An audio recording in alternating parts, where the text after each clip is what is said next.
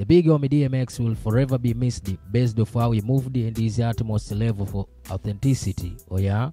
So now, Memphis Bleek was doing an interview and he explains how he first day met him, and he went on and exposed how X was chasing Maze while Diddy watching back in the days. Oh yeah?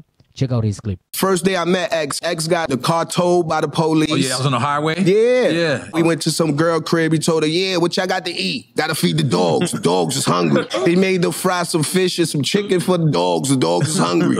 Then we went back to the beach. This the part Ja left out in this story though. Ja was foul. He knew what happened. I don't know what's going on in Bad Boy, that Harlem circle, what's going on with them. You know, in Harlem, Brooklyn. This is when the scooters was the big thing on the beach. So Diddy and Bad Boy, all them riding down on the beach. So what happened? You was there? So here come Mace on the scooter.